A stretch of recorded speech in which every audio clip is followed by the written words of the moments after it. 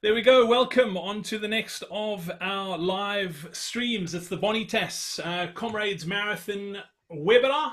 My name is Brad Brown. It's great to have you with us this evening, and a great pleasure to be joining you from my house in Cape Town. We all doing this remotely. We're joined by the Comrades coach, who is at his house in Fourways, Lindsay Parry. Welcome onto the live stream once again. It's good to have you on. Yeah, how's it, Brad? It hasn't been too long since the last one, but quite a lot has changed since then. Mostly good news for runners anyway. Yeah, absolutely. And yeah, just before we do get into tonight's sort of running order and what we're going to be chatting about and introducing our guest, I just want to make sure that everybody can see and hear us. If you can, please do just give us a thumbs up or let us know in the comments that you can hear us. Also, while you are commenting, if you wouldn't mind letting us know where you're joining us from tonight. And if you are training for Comrades, what number Comrades is this? Are you a novice? Would this be your first down run? Are you going for a back-to-back? Are you going for green? Let us know. Pop those in the comments. I see we're getting lots of likes, which is fantastic. I'm going to share my screen quickly just so that we can run through what it was that we wanted to run through this evening. And then we can take it from there. So hopefully I can get the slides working. Let me see if we can get those up the way they should be. And it doesn't seem to be wanting to work the way they should be. So let me stop the share. And Lindsay, just while I get that right, just anything before we get going that you want to add? Obviously, we touched on it last time around with Comrades being postponed. No date as of yet. But yeah, we spoke about it at length last time around. Your thoughts, and is there any other news that you can report on? No, look, there's no news from Comrades' side, obviously. We are allowed to exercise outside now, and that's, as we discussed last time, Comrades is committed to supporting runners through this time, and therefore we are looking to provide good advice on what to do and what not to do really during these times. But yeah, I think my sentiment stays the same. I think if Comrades goes ahead this year, we'll be quite lucky. And I think we will take that as a bit of a celebration and a privilege to be able to do so. But in the meantime, we want to stay active. We want to stay healthy. We want to stay fit, and we don't want to overdo it. And those are really the central themes for today's webinar. Yeah, that's exactly what we are going to be running through tonight. So let me pop that Try on. again. And hopefully, yeah, there we go. So it looks like everything is working the way it should be working. And let me click through the slides. Coming up on this evening's webinar, we're going to be talking about running outside again and why we need to proceed with caution. We're going to chat about what we need to focus on over the next 4 weeks. Motivation, staying motivated with no races on the horizon, as well as exercise and the immune system. And we're going to share some of the best training resources around with you as well tonight. And then, as always, questions and comments are always welcome. Please do pop them into the comments below. And then just some introductions. Who are we? Lindsay is the official Comrades Marathon coach. He's coached winners right through to thousands of amateurs, back of the packers like me. He's been to 2 Olympic Games, 2 Commonwealth Games as well, and he's got a marathon PB of 2:45. As I said at the start of the webinar, my name is Brad. I still don't have a marathon PB of 2:45. I've been around Comrades my entire life. My dad's run 11. My brother's pretty close to green. I've run 3 myself. I ran my first one back in 2010. And if I can sort my foot out, we'll be back in 2020. And then our guest this evening, it's a great pleasure, and I'll do a proper introduction when we do bring him in, is Professor Martin Schwellnus. Prof is a full professor of sport and exercise medicine at the Faculty of Health Services at the University of Pretoria in South Africa. He holds an MMBCH from the University of Witwatersrand, an MSc Med from the University of Cape Town, and an MD equivalent, which is a PhD equivalent degree from the University of Cape Town. He's also a fellow of the American College of Sports Medicine. He's director of Sport and Exercise Medicine and Lifestyle Institute at SEMLI in Pretoria, and he's also director of the International Olympic Committee Research Center in South Africa. Prof. Martin, welcome. Nice to have you on this one. Well, thank you very much. Also still working on my PB for a marathon below 2:45. It'll take me a long. Prof, you're making me feel so much better about myself. I'm glad I'm not the only one who doesn't have a 2:45 marathon PB. Prof, we're going to bring you in a second. Obviously, we want to talk lots about our immune system and training and the dangers thereof training during times like these. But let's just talk a little bit, Lindsay, before we do that, a little bit about where we are right now and sort of what the focus should be with regards to Comrades being the long-term goal. Obviously, it's a moving target because we don't know when that is going to happen, but where should we be right about now? Look, the beauty, of course, and I'm glad you asked the question the way you did, because the beauty of where we are now and when Comrades is most likely to be, which is in the third quarter. We don't know exactly when, but it's going to be in the third quarter. So we really don't have to worry too much about Comrades, and I think that for me is what I would love to stress in this particular webinar, is that the things that we're doing now, sure, they're going to be laying the groundwork. They're going to be ensuring that we stay reasonably fit. Very importantly, they are hopefully going to ensure that we stay healthy. But we don't need to and shouldn't be thinking about Comrades right now. So I think thinking about Comrades and focusing on Comrades now will push people to go too hard too soon. So where we are right now is that most places in the world have come out of very hard lockdowns, and so pretty much everyone we're speaking to can run outside again. And there will have been people that have gone 5+ weeks and have not been able to run, or have done some gardening running, or maybe treadmill running, a little bit of cross training. And it's important that we just ease ourselves back into running on the road again, make sure that we don't get injured, make sure that we don't overtrain and compromise the immune system, which we're going to chat about a bit later in the slide. But essentially, we're in a space now where we're allowed to run outside. We want to continue doing the things that we did well during lockdown, which is focusing on strength training. And we just want to make sure that we come out of this properly. So, as we go through the webinar, we'll, as always, we'll talk about two groups of people: those that were able to train properly, that had a treadmill, and those that didn't have a treadmill and hopefully did a bit of cross training, or at least strength training. And then it's really just important that over the next 2 to 3 weeks, we build back that volume up to a moderate level, maybe some moderate in intensity in there.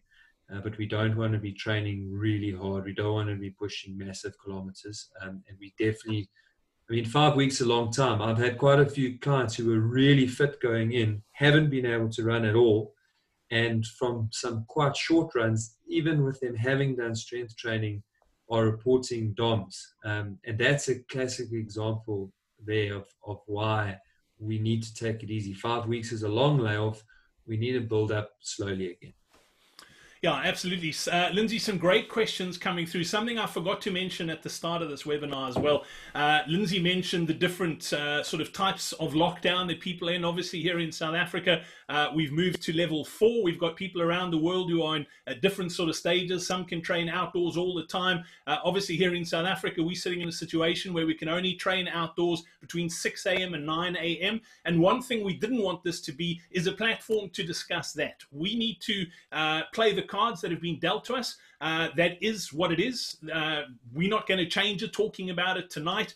If you want to lobby government to try and get them to extend it, you're more than welcome to, but we can't do that on this platform. And we need to talk about what we've got in front of us. The last webinar, we spoke about Comrades being postponed and what you can do. And we obviously adjusted training with regards to strength plans and doing stuff indoors, like Lindsay said, if you had a garden running around there. Where we're at now is there is some running available outdoors, and we need to work within the constraints that we've been dealt by government. So that's what we're working with tonight. So if there are any things about the 6 to 9, we're not going to deal with those tonight because there's nothing we can do about it. Just that I could get that out the way.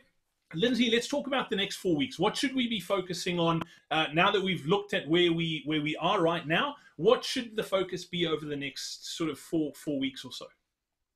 Yeah, so again, I think it's important to differentiate between the two groups, and we'll do that as we go through.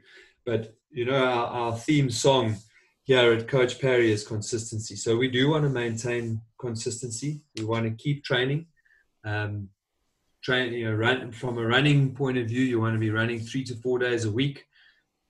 If you do have access, maybe some cross training, definitely some strength training. So I think that's still for me a really key focus area from here. And we don't get many opportunities like we've got now. So look, there are a lot of negatives associated with COVID, but honestly, one of the positives here is that we get to work on things that we typically don't get to work from, because we stumble from one race to another. There's always the pressure to run a marathon, always the pressure to run an ultra marathon. Well, now we've got this opportunity where we need to start out from scratch. There is a long runway until we get to start racing again. And strength training is something that runners are notorious at neglecting. So again, I'll emphasize that for me is really key, that we continue to work on strength training. And then some moderate intensity, and hopefully Prof will touch on why the low to moderate intensity and why to avoid the high intensity. And then we want to limit the long runs, and essentially it's for the same reason. After really long runs, there is the possibility of some immune suppression. But away from the health things, it's also important from a mental strength point of view. If you're going to train really hard from now, then when the races return, and those that were sensible during this time and laid a nice foundation and stayed fit, healthy, and strong are really going to benefit. They'll be able to train hard, and they're going to do some really good running either at the end of this year or early next year. And those that were training really, really hard at this time are going to be mentally stale, physically tired. And when it comes time to actually start training for your event, you're not going to be able to get the best out of yourself. Cool. Lindsay, great question. It's from Denise, and I think that sort of runs perfectly into the next thing we wanted to chat about. Denise wanted to know, obviously you've got training programs on the on the comrades.com website. We've also got Comrades training programs on the coachparry.com website. Are you going to change the Comrades the Comrades training plans because of where we are now? And I think that's probably what you want to chat about, sort of going forward. So I think it's a nice segue into what you wanted to chat about next. Yeah, exactly, and that's without a doubt. Those Comrades programs are inappropriate for this time of the year, considering that A, the race has been moved, and B, we just can't sustain peak training. So as soon as we do have a date, I have committed to Comrades that I'll rewrite all of those programs to match up with that date. So in the meantime, as I was alluding to just now, we do have this unique opportunity now. We in South Africa in particular are extremely focused on 42Ks plus. But we know from years and years of experience that the faster you run at 5Ks, the faster you'll run at 42Ks. Now, we don't all have the same strengths, So I might be at a marathon slightly quicker than someone else relative to my 5K compared to someone else. But what I know is that if I improve my 5K time, my marathon time will improve. And we just never get the opportunity to work on 5, 10K times. And what's really great about working on your 5 and 10K times is you can do that with moderate volumes of training and mostly moderate to easy intensities of training. Sure, you will need that one hard or fast run in the week, but again, by limiting the volume of that high intensity workout, you can offset the negatives of pushing yourself too far. So between focusing on 5 and 10s and working on your strength, I think those are two key aspects. And I think write down in your previous races, in your Comrades, in your 21s, your 42s, whatever those races are, write down where you felt you were lacking on race day. Now you get the perfect opportunity to work on those things. And the beauty of 5 and 10Ks too is that they're easy to measure and they're easy to do on your own. You don't need a race to push yourself over 5 and 10K. So we have the opportunity now to set up our own little time trials, 5Ks, 8Ks, 10Ks.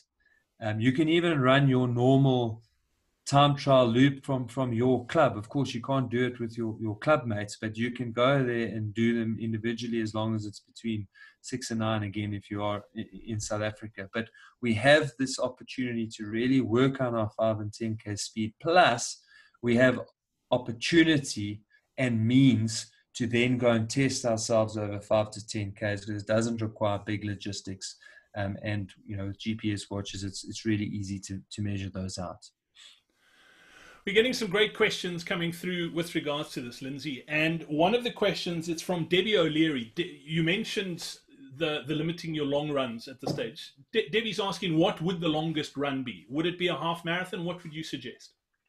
Yeah, so look, these things are always a little bit harder to answer when you know very little about what people are training for and the level that they're at. But I would say that between 18 and 25 kilometers. So 25 kilometers really being your upper end now for long runs. And even that would depend on your background. For me, literally, even when I'm not training for anything, I will generally run 2 hours on the weekend. That's what I love to do, and it's very easy. So if that is your background and your history, my peak training is going to be in the region of 130 to 160 kilometers a week. So now I'm running 80, 75, 80, 85 Ks in the week. So for me, that 25 Ks is fine. It's not an issue. But I'd say for most people, somewhere in the region of 18 to 21, 22, and with 25K kind of being your upper limit for a long run during these times. Yeah, and Saul made a very good point there. That's obviously within the 5 kilometer radius of home. I've seen Lindsay Strava, and he's staying within the 5K. So that's definitely the case. And then, Lindsay, something you touched on, but you talk about staying fresh now. The last thing you want to do, because we had a question, and I'm going to ask the question. Let me see who it was from. It was from Hussein. Hussein saying, is it okay to run a marathon on my own during this lockdown period? You talking about staying fresh so that when Comrades does make an announcement, if it is on later on this year, the last thing you want to do is start building up again and you knackered. Yeah, exactly. So look, we've all got different reasons for doing these things. Okay. So if you're going to run a marathon for charity, if you are somebody who runs more for the completion of certain races and time isn't really a motivating factor for you, look, then you can build yourself up and you can do things like a 42K. Of course, you can't in South Africa because there's not a lot of people in South Africa that can run 42Ks in under 3 hours. And so you'd have to do it between 6 and 9. So that's also the obvious thing that stands out. In terms of the kind of compromise to both immunity, mental freshness, physical tiredness, I also personally don't think that it's a really good idea. I do know a few people that had trained for months and months and months and months for a marathon, and so that's what they were going to do. And in that scenario, remove the 3 hour limitation. But in that scenario, okay, for sure, go for it, do your marathon, perhaps over 2 days now with that limitation. But then you need to give yourself a little bit of a break. And you need to take a little break, drop right down to minimal exercise, probably rest from running for a bit, do some cross training like cycling, focus on strength training, and give yourself 2 weeks or so just to mentally refresh, and then you build up slowly, and you'll be 2 weeks behind the rest of us, but that's okay because we've got loads of time leading into the second half of the year. Absolutely. Keep those questions coming through. We've had some great ones already. Please pop them into the comments. I also haven't asked if you have got running mates, or if you're part of a running club and you've got a group on Facebook or a WhatsApp group that you guys chat amongst each other. Please, wouldn't you mind sharing this live stream into those groups so we can chat to or share this message with as many people as possible, particularly the next part of the webinar, because as much as we are talking comrades, this is something I think that can benefit all runners and all athletes. Doesn't matter what distance you're training for. So if you wouldn't mind hitting that share button, it would be massively appreciated. Before we bring Prof. Schwellnus in, a quick question, Lindsay, from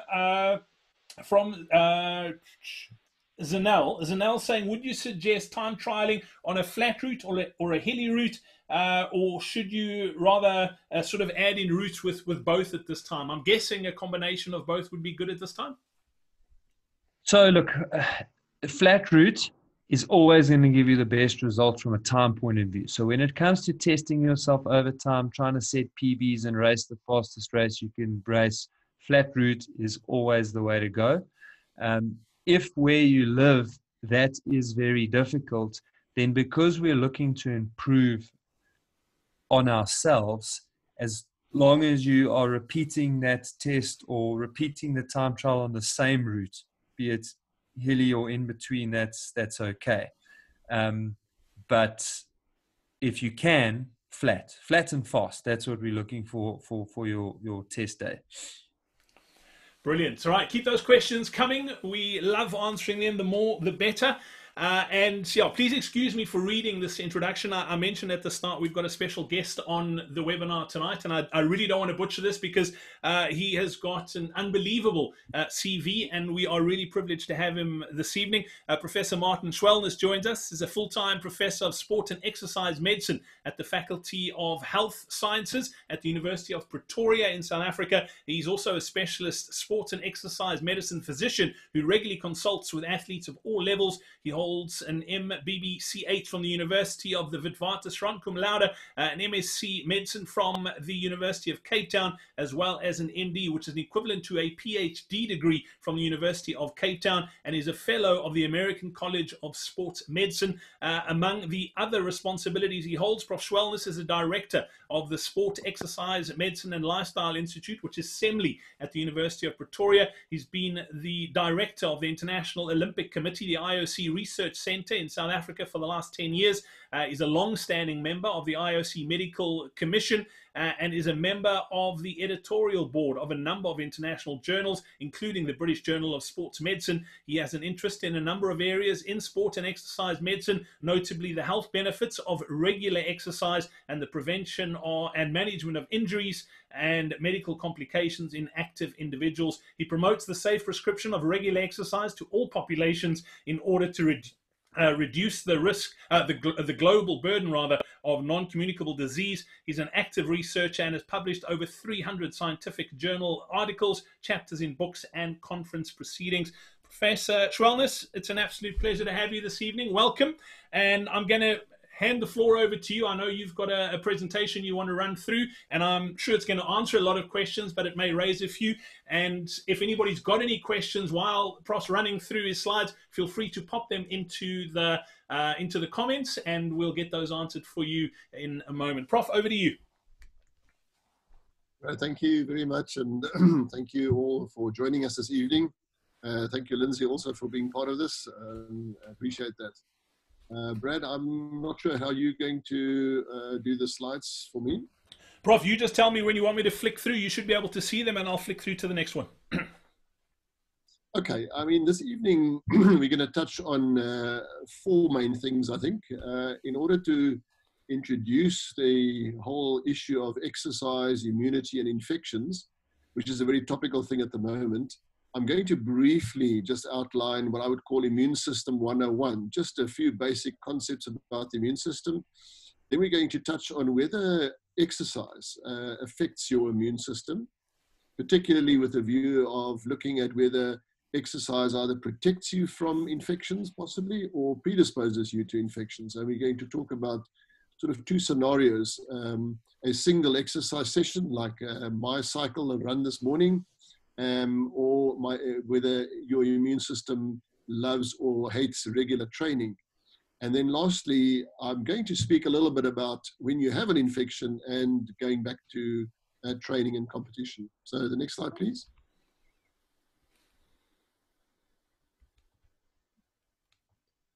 All right, so to talk a little bit about the immune system 101.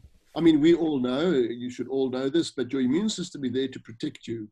And it's protecting you against diseases from organisms, or we call them pathogens, or even other foreign bodies that may enter or attach themselves or be part of your body.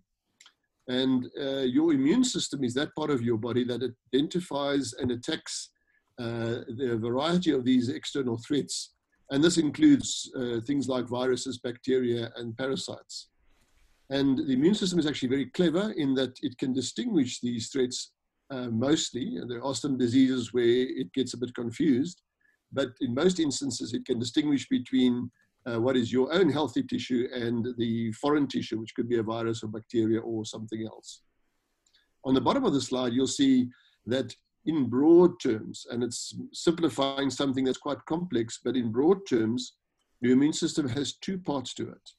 What we call a non-specific, born with, general or innate immune system, and then a part of your immune system that develops a memory and protects you from invasions from organisms that it's been exposed to before, and that's your acquired immune system.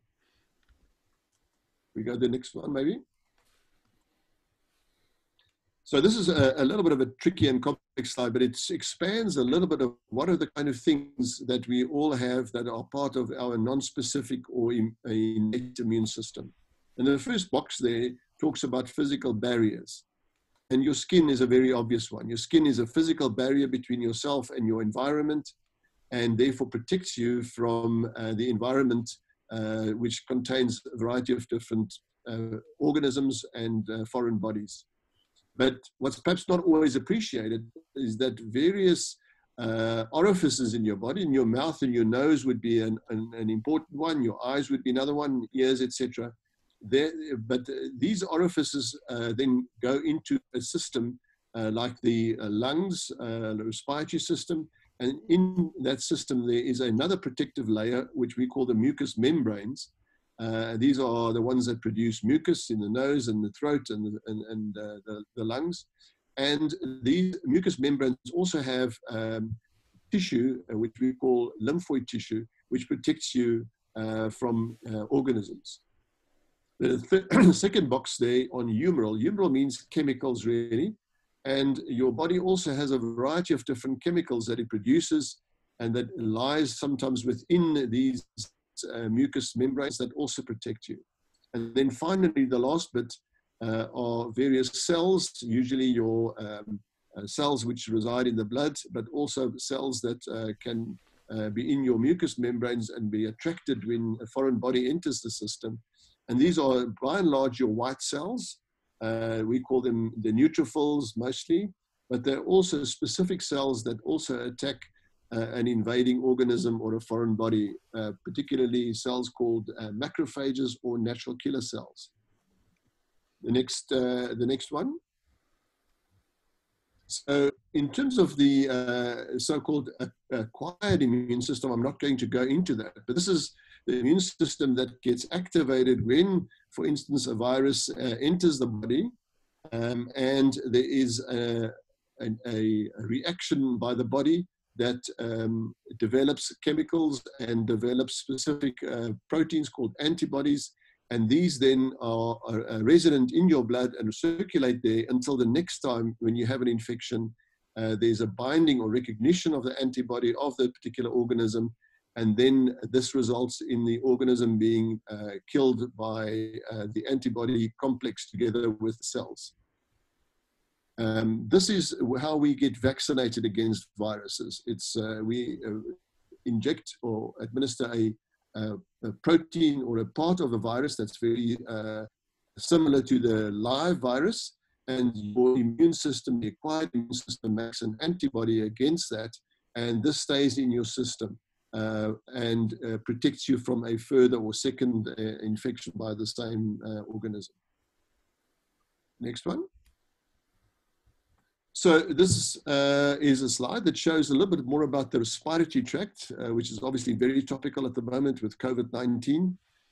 This is where pathogen in a virus goes into your system, and your innate immunity is the first protection. And again, this is very topical for COVID-19 because it is an entirely new virus that nobody has developed this acquired immunity to. So our innate immunity is what fights this virus at the moment. It's always there, as I said before. It acts quite fast, and it protects against any threat, including a new one. The difficulty is it's not very specific. Does not really remember a previous threat. That's not 100% true, but there are some chemicals that are related to some memory. And it is not as effective as against a pathogen where you have an antibody to. Part of the race against COVID-19 is to make a vaccine, and the vaccine will then be administered to people, and that will develop the left-hand side, the acquired immunity. So this is if you've been previously exposed and you develop the same virus comes into your system. It acts a little bit slower, but it's very specific. It does remember, and it's very effective. And so this is what we are lacking at the moment with COVID-19 is we haven't got a virus to which people can be vaccinated and therefore be protective. Next one. Sorry, Brad, can you give me the next slide? All right. Okay, so that's enough about the immune system. I think as long as we understand that we've got an innate immunity, a general immunity, and then we've got a acquired immunity, and both those systems are operative in our body all the time. So if we now focus on the next question, which is what about an exercise session or with regular training? Does exercise affect your immune system? And the first point there is absolutely. Your immune system is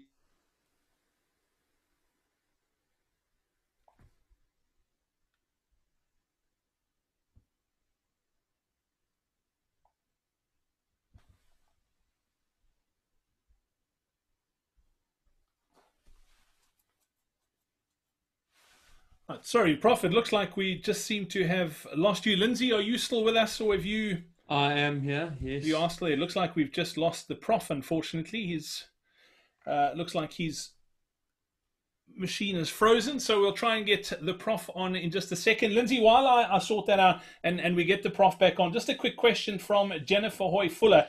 Jennifer's saying, my Strava fitness says I've lost 50% of my fitness since the 11th of March. She came down with a cold then and then went into lockdown. She says, this is devastating for my confidence and ability to make comrades this year. How accurate are the calculations on Strava, and should I be taking note of this metric in my planning for comrades? Look, they are all based on algorithms. And as soon as we went into lockdown, I actually went and started to do some digging around, and I found a couple of papers that all sort of pointed to the same thing, and that's that even with no exercise whatsoever, we only lose around 2 to 4% of our fitness per week. So look, that adds up over 5 weeks. So of course we have lost a bit of fitness, and as I alluded to earlier in the webinar, the kind of musculoskeletal and strength gain or losses are probably more significant than the loss of cardiovascular fitness. But the good news is that there is loads of time between now and whatever date comrades may or may not happen. I mean, honestly, it's not going to happen before September. So the absolute earliest comrades is going to happen would be sometime in September, which gives us loads of time. It means that we only need to get back to our peak training levels kind of July sometime, late July probably. So you've got time. 50% sounds way too much to me. I mean, I obviously don't know enough about your individual training, but assuming you did some exercise during lockdown, 50% just seems basic. I mean, you need to be bedridden to lose that much fitness. So don't put too much stock in that kind of technology. It is just a rough guide.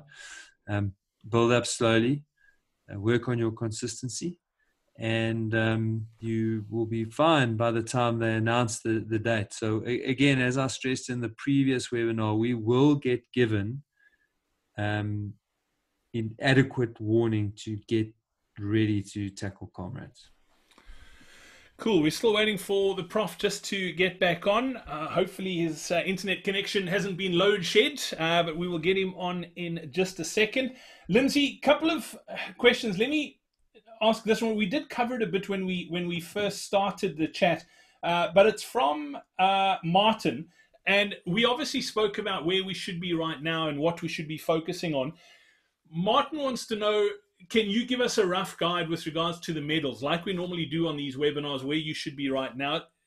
You've basically said we should back off totally, and then once Comrades announces a date, that's when we should start picking up again. What about the people who are thinking that they need to be doing a certain amount of mileage or training a certain amount if they're chasing a specific medal at Comrades? Yeah, so look, that's exactly what I was actually steering away from, and why it's not there. Because that's very specific thinking to Comrades, and Comrades being around the corner, which it's not. So I think we need to almost readjust it. And for Martin, to give him an idea, I mean, I'm not sure what medal he's training for, but think about yourself being in January, February perhaps, but probably January. Think about the training that you were doing in the program that you were following in January, only just starting to kind of ramp up and start working towards a marathon, except I'm telling you, don't work towards the marathon, work towards the 5:10 and a real stretch, a half marathon. So I don't know, for people looking to finish Comrades, if it should happen this year, I would say you're looking at 3 to 4 runs of between 8 and 12 Ks a week. The bronze medal guys are very similar, but maybe a 15 to 18 as your long run.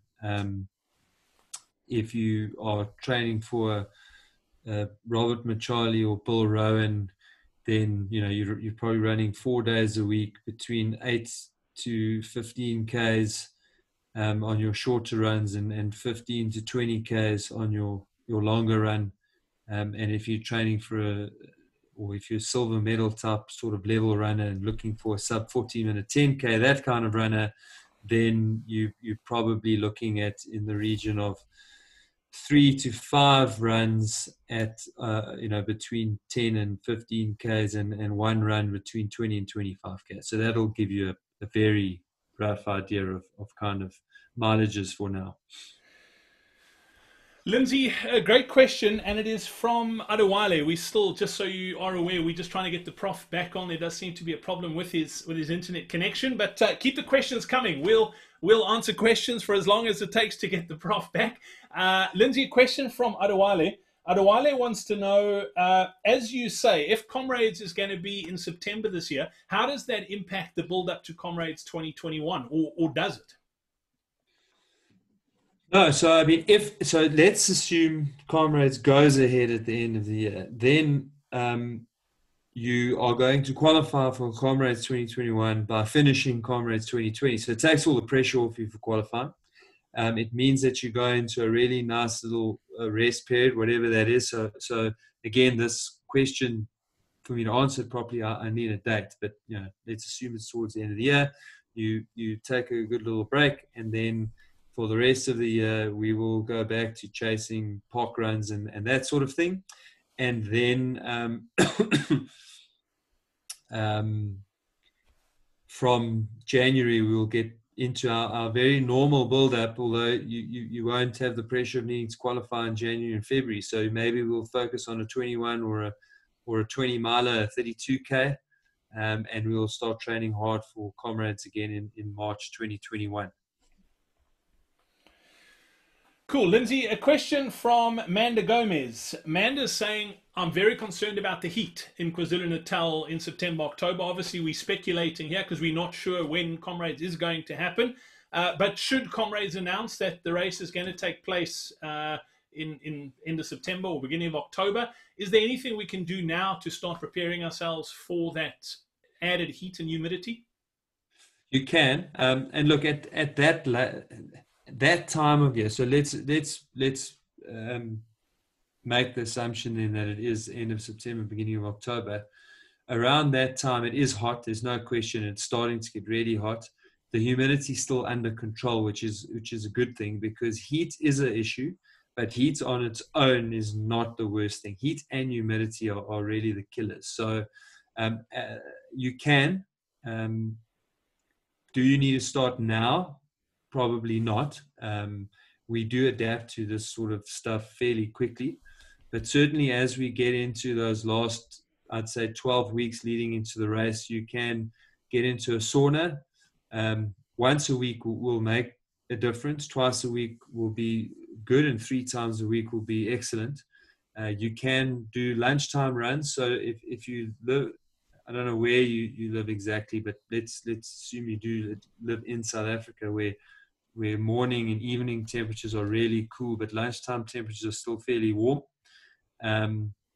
So you can do lunchtime runs.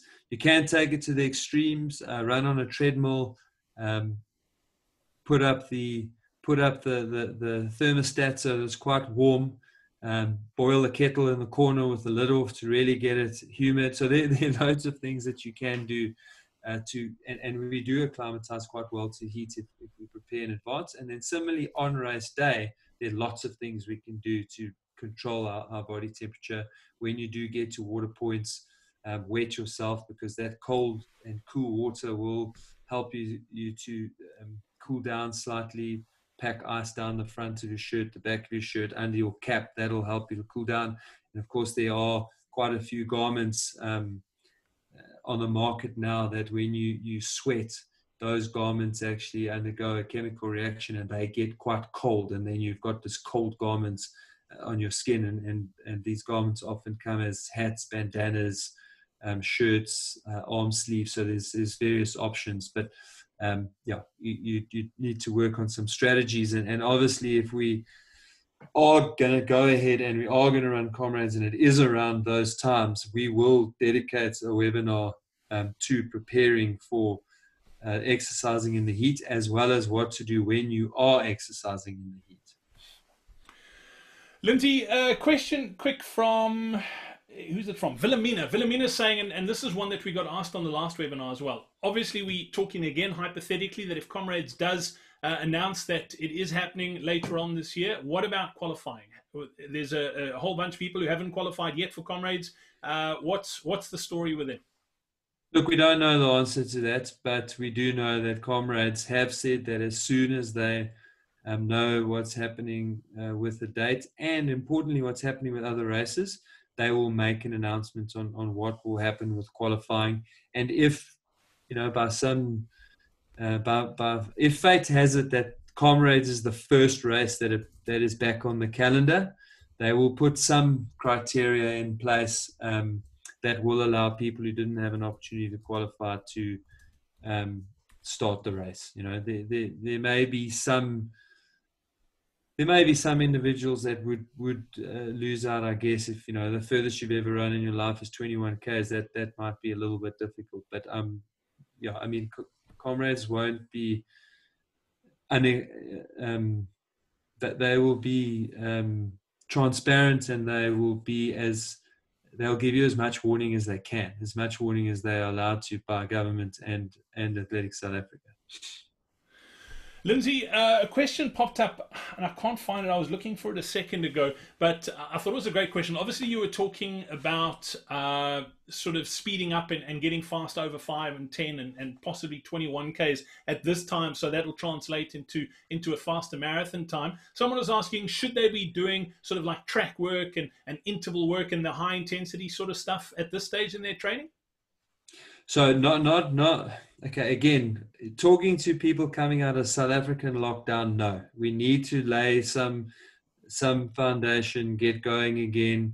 So, we want to spend the next 3 to 4, 5, even 6 weeks really laying a foundation, and then moving in. Yes, we would incorporate some of that exercise, and hopefully Prof would have touched on that in his presentation. But as a single dose exercise, very high intensity or very, very long runs do cause a short-term immunosuppression. So we would want to work on speed, and we would want to do some fast sessions, but we want to keep those short.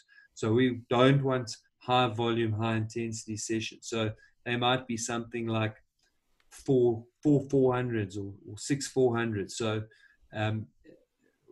we're not going for scientifically the best way to improve your 5K during this period in time. We want to run a bit faster, but we want to do it in a small little dose, and then keep the rest of our training fairly light to moderate. But right now, we need to just give our bodies a little bit of time to get back to running on the road. Otherwise, you're going to get injured. But yes, we will do some intensity and some interval type of work as we journey towards this 5 and 10K. Lindsay, looking at sort of somebody who was also asking about being injured. They've come out of lockdown. They've picked up a bit of an injury. Should they be concerned about it now? What's the deal with having picked up an injury at this point? Look, that same as always, with an even bigger asterisk or aside, like, get the injury sorted out. So you've got time. So there's what are you rushing against? There's no train to catch. We've got time. We need to wait until we get races back on the calendar. So if you have an injury, get it treated, find out the cause of it, work on the weaknesses that are causing that injury. So strength training, rehabilitation, biokinetics, those kind of things. But it just makes absolutely no sense in the absence of any race in the very near future to run while you have an injury, no matter how insignificant the injury is. So rather focus on the cross training, get that injury sorted out, and then build up slowly and take your time. That is something we've been gifted here, is time. We've had a lot of other things taken away from us, but we've been gifted time. Absolutely. All right. The good news is, Lindsay, we've got the Prof back. Prof, welcome back onto the webinar. I don't know what happened there. Apologies about that. Can you see us and hear us? That's the most important. Not yet. Let me just exit this thing and let me make sure that we still don't have him. He's connecting to audio. Should be there in a second. While we're sorting that out, Lindsay, let me just see if there were any other questions coming through. Just apologies once again, folks. This is the joys of streaming live. These things sort of happen. There we go. Uli asking, Lindsay, this is a tough question. Prof, there we go. We seem to have pictures, but there was no audio a second ago. There we go. Let me just ask this. Is fever blisters, Lindsay, I don't know if this is above your pay grade, but is fever blisters the sign of a weak immune system? I don't know. So let's get Prof back on and ask him that question. I know nothing about fever blisters, so I'm not going to guess. All right. Let me just. I'm not sure if the Prof can hear us, but I've changed 1 or 2 settings. There we go. It looks like there he is. Yep. It looks like we've got a microphone. Prof, are you with us? Yeah. Thanks, Brad. I'm really sorry about that. I'm not sure what happened. No worries at all. Apologies to you. I think we can pick up pretty much where we left off in your slides. You were talking. You had just started the slide about does exercise sort of affect your immune system?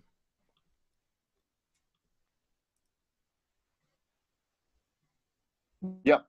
Okay, that's fine. You can give me the next slide. And obviously for sometimes to go a bit faster. Cool. So I made the point that your immune system is very responsive to exercise, and exercise affects both this innate immune system and a variety of parameters there, as well as the adaptive immunity. And so this is a summary slide, and it shows how various components of the immune system, and maybe the names of these things are not that important, but you'll see in red there on the top, there's adaptive immunity, and then there's the innate immunity, and then there's inflammation. And then you'll see the two slides have got a left-hand side part and a right-hand side part. The left-hand side part is when you are running a marathon, which is a prolonged high-intensity exercise. And then perhaps when you do moderate exercise or mild exercise, which is when you are perhaps doing a brisk walk.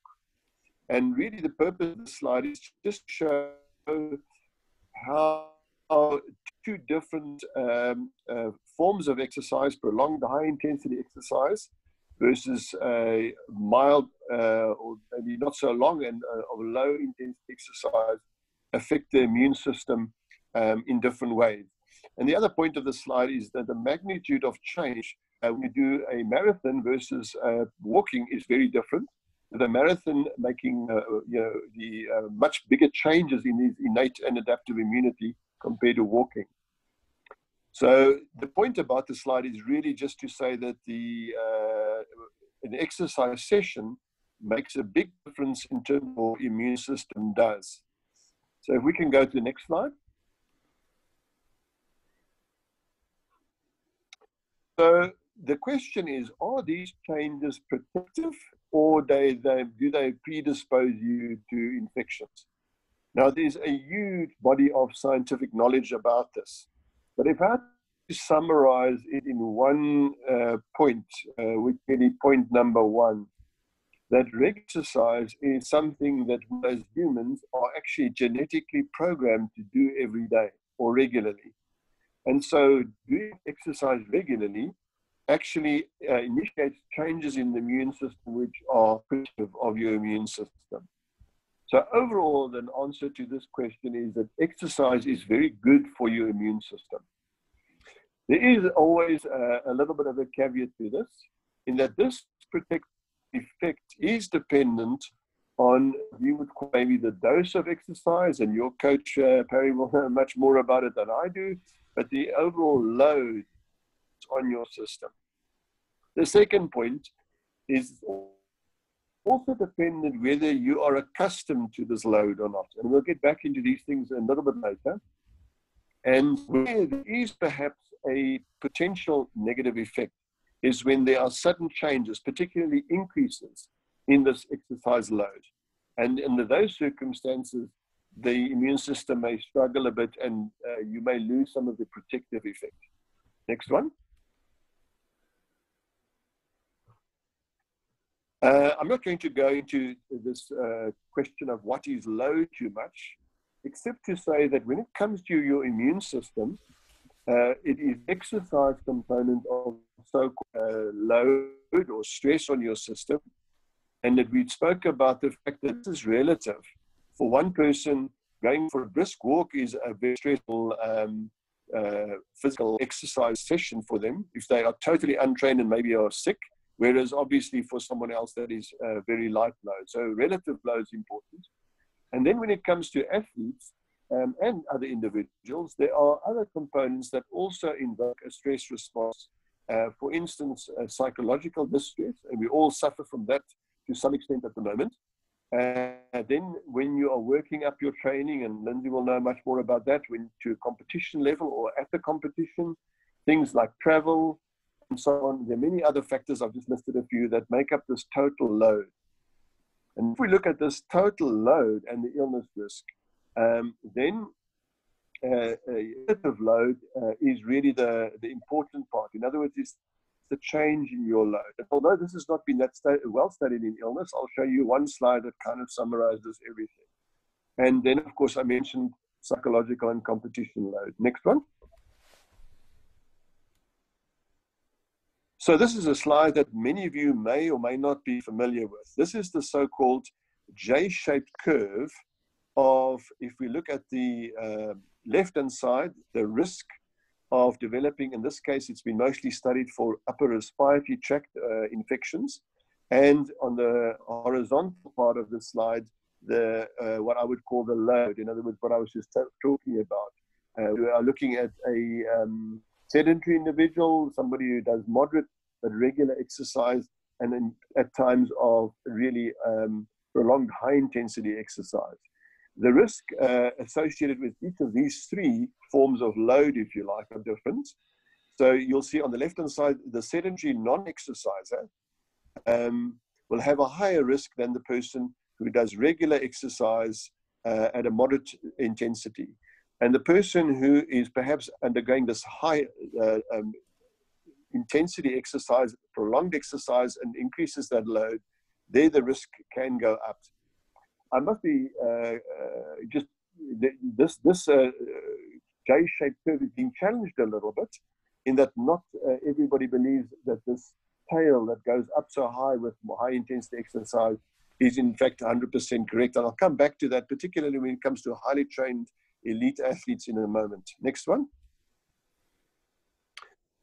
So this is a slide that shows perhaps where these differences lie. And that is this concept of being accustomed to load. So if you've been training as perhaps an elite athlete at a high intensity, gradually increase that to develop this high training load, at that point you are not at a higher risk of infections because you're quite accustomed to that load. And that is that stippled part of the graph at the bottom, and we call that a so-called S-shaped curve. So elite athletes or well-trained individuals that do perform high-intensity prolonged exercise do not have this increase in the tail that perhaps increases your risk for infection. Next slide. All right, this is a very important one. So if the two slides very similar to this, and this is just one or two research studies that have been done, looking at people in three groups of fitness, if you like: low fitness, moderate or medium fitness, and high fitness. And it shows that the benefits of being fit and training are such that your risk for developing an upper respiratory tract infection in, say, a 3-month period is substantially lower the fitter you are. And the next slide is exactly the same thing. It now talks about how frequently you train. Maybe the next slide, please. So this is exercise days, more exercise days, higher days of infections than lower exercise. Again, making the point that regular exercise, not just a session, but regular exercise training, which is the second part of the benefit, is also associated with a lower risk of upper respiratory tract infections. Next one. Next slide. Okay, so if I had to say to anybody, even where we are right now, our training and exercise may have been somewhat restricted over the last couple of weeks, or in general, my advice to someone in terms of exercise training, your immune system and infections, if you are a current non-exerciser, which is not the always speaking to, but perhaps your friends are, what I've just shown you in terms of the immune system, one could argue quite strongly that it would be beneficial to start with low intensity exercise. Just make sure that you do see your doctor or speak to a health professional about the risk of any underlying injury, which is a completely different thing, that you can't just go and do your exercise without checking that. But it would be beneficial to you and your immune system, if you're a current non-exerciser, to consider starting even with that low intensity exercise to get the drop-off that you have seen on that J-shaped curve. If you're a regular, maybe recreational, and it could be a serious recreational exerciser, then what you need to do is keep doing your exercise. That is, keeping your training load up, stimulating your immune system constantly, don't stop. Maybe the only thing is, if you do increase your training load, do it gradually. And that's perhaps pertinent right now, is in some cases, maybe because of our restrictions, the training load was possibly a little bit less. So don't go back to where you were 6 weeks ago. For an elite athlete, again, it's a question of keep training. And yet, of preparation for competitions or races, it's important to discuss your training load and how you manage that, particularly a gradual increase in training load. And I spoke briefly about the acute on chronic load ratio. is an important consideration in terms of the immune system. Next slide. Just a few last words on if you have an infection. The question sometimes is, when can we train again? Well, currently, I probably get numerous emails every day about this right now. It's a very hot topic. To prevent an infection, and we spoke about the training component, but there are many other things, and we know this is in the media constantly and on SMSs about what we need to do to prevent our infections, not only from our personal hygiene, but also other things like nutrition and psychological stress. The advice that we would give to someone to start training after infection differs, and a number of things have to be taken into account. The infection type or the organism is important. There are some bugs that are much more damaging than others. And we're learning a lot about COVID-19 right now. It seems to be a particularly, let's call it, more severe type of infection than perhaps some of the other viruses. The next question is whether this target of the infection was the skin. So you can get skin infections, which perhaps are not as serious when it comes going back to training, but your heart muscle is very important, and your respiratory tract, your lungs are very important.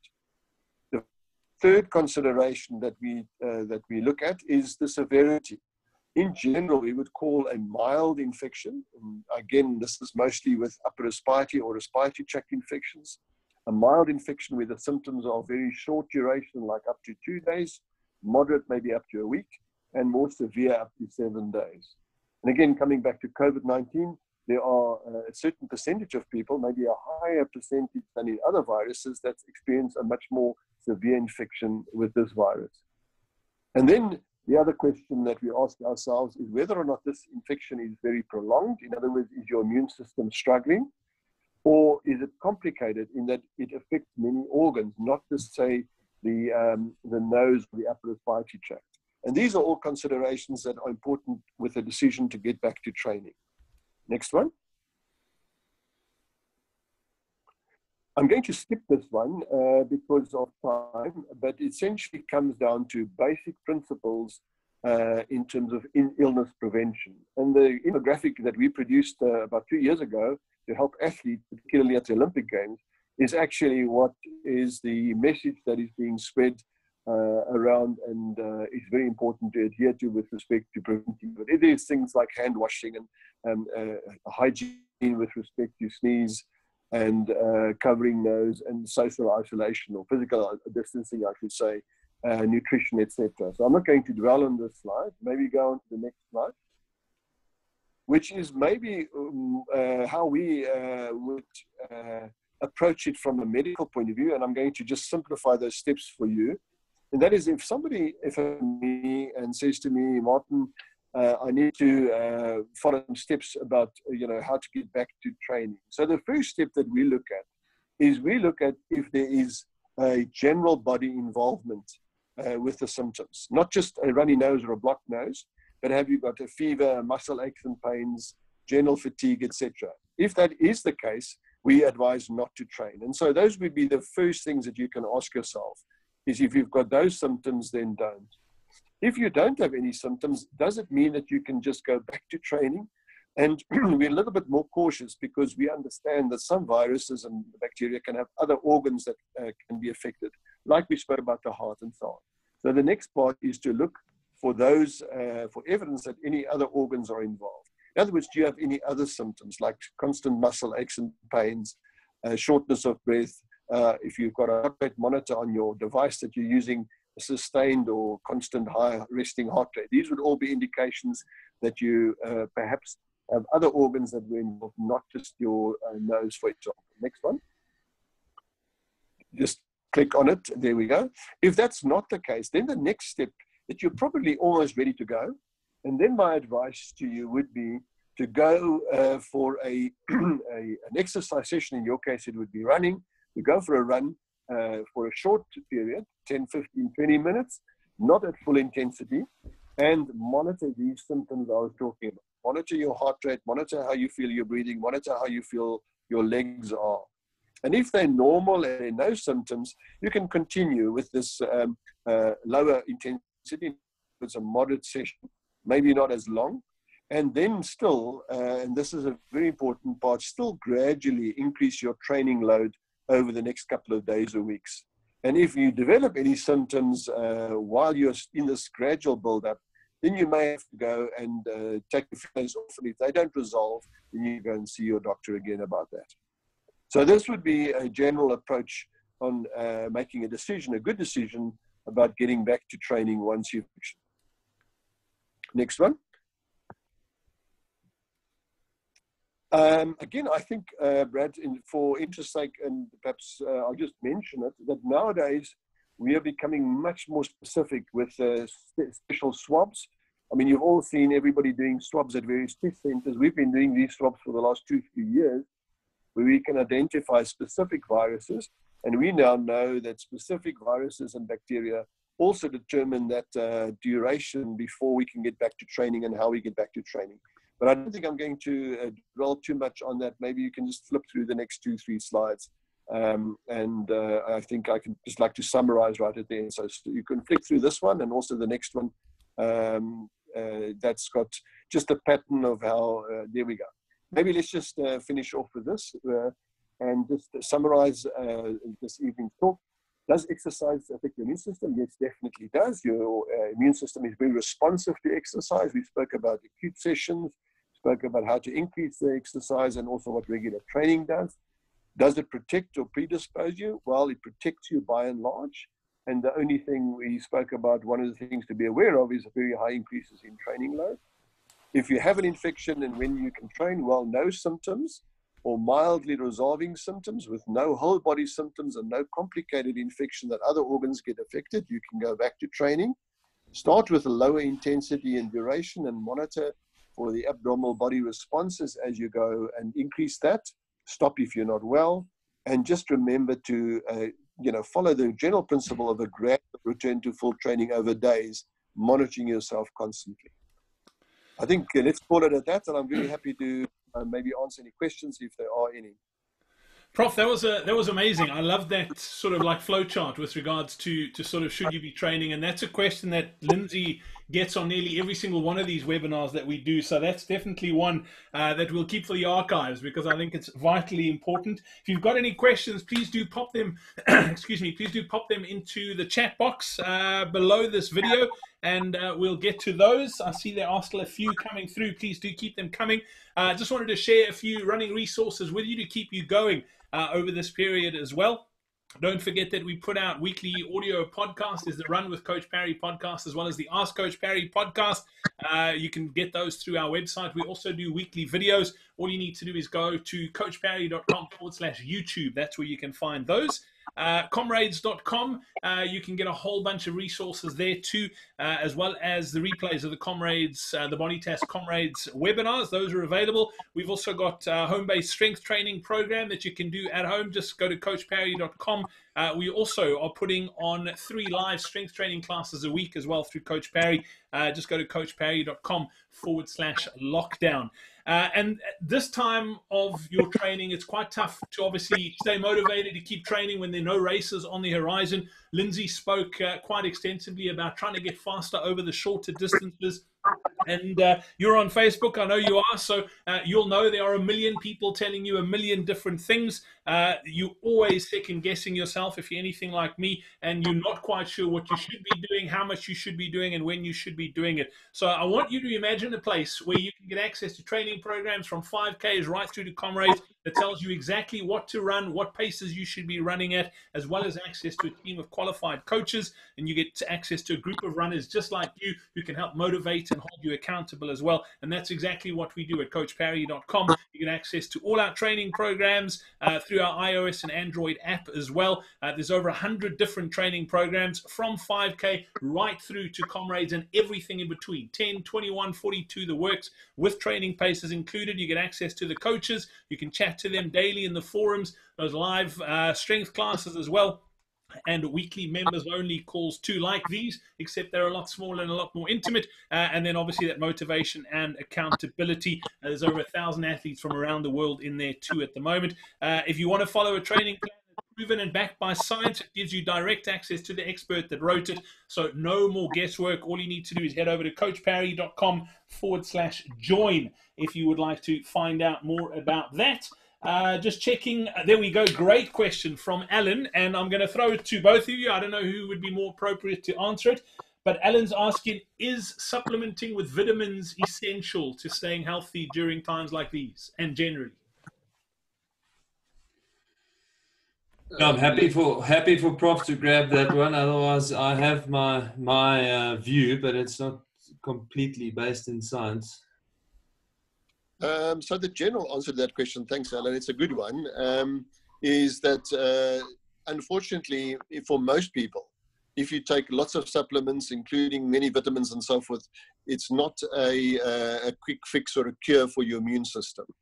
The most important thing is actually to follow a healthy diet in general.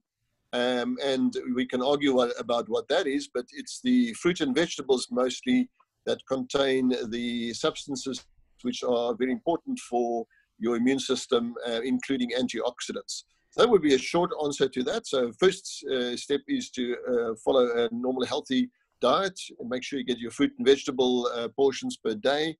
And only in circumstances where perhaps you haven't got access to this or you can't, that supplements can possibly help. I don't know, Lindsay, if you want to add to that. No, I mean, I think as a general principle, multivitamin supplementation probably leads mostly to expensive whey. So there is a place for it, particularly if you are struggling to get adequate nutrition or there are obvious deficiencies in your nutrition. But by and large, just taking vitamins for the sake of taking multivitamins is not shown to boost the immune system. And also bear in mind that certain enzymes and micro and macronutrients are in essence designed to work together and get absorbed together. So if you are taking multivitamins or need to take some sort of supplementation, always do that with the advice of a dietitian or sports physician, because those things are supposed to be taken in combination. So if you're short, for example, of something like iron or calcium, you would take that in conjunction with something else to improve that absorption. Cool. Prof, we got a question that I asked Lindsay when you got bumped off the call, and it's been asked again. I'm going to ask you a double whammy. So Mariska was asking, are fever blisters the sign of a compromised immune system? And then Saul was asking, do omega-3s lower your inflammation levels in your body? So first question, fever blisters can be an indication. They often, some of these things can be reactivation of a virus that's dormant in your system. So if your immune system is compromised, maybe undergoing periods of stress, or perhaps you are exposed to another infection, then fever blisters can develop. Omega-3s are generally given, again, we spoke about supplements. There's some evidence that they are protective for a variety of chronic conditions, including heart disease, and heart disease is linked to a low-grade chronic inflammation. So there are some benefits to that. Is it very strong evidence? Not really. And again, if you have a healthy, balanced diet, maybe where you are in Brad in Cape Town, here in Pretoria, we don't have that. But if you have fish, then fish oils and so on contain these protective, natural substances. And if you have access to those kind of foods, then you don't have to. Otherwise, omega-3s may be of value. Again, it's quite expensive, but you can consider that. I got quite excited there, Prof. I thought you were going to tell me red wine, but then I also realized we can't get any at this time, unfortunately. And then final question, From Stain. Stain wanted to know if it's true that eating a combination of protein and carbs 20 minutes after exercise, does that improve your immune system, or is that an old wives' tale? No, there's not. Maybe Lindsay, you can comment on that. I mean, that would be important. Those would be important nutrients for recovery from the exercise session, but as a boost for your immune system, not really. Having said that, there is some evidence that if you, during exercise, your blood sugar drops a lot, you become hyperglycemic. That adds another stressor to the immune system. So if you Google hyperglycemia or low blood sugar immune system exercise, you'll find a research scientist by the name of David Neiman who's done quite a lot of research on that.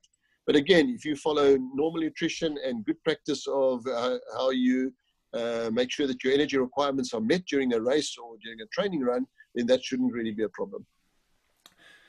Fabulous. Thank you very much, everyone. We really do appreciate it. Thank you so much for joining us this evening, Prof. Your time is extremely valued. We have unfortunately run slightly over, so apologies about that. But yeah, I think the information was very well received. We had some great questions.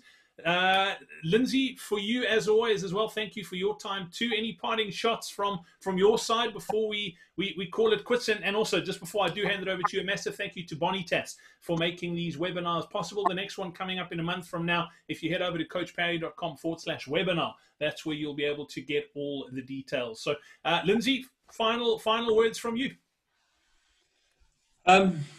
Yeah, actually not a lot. Mostly just to say thanks to Prof. Martin Schwellnus.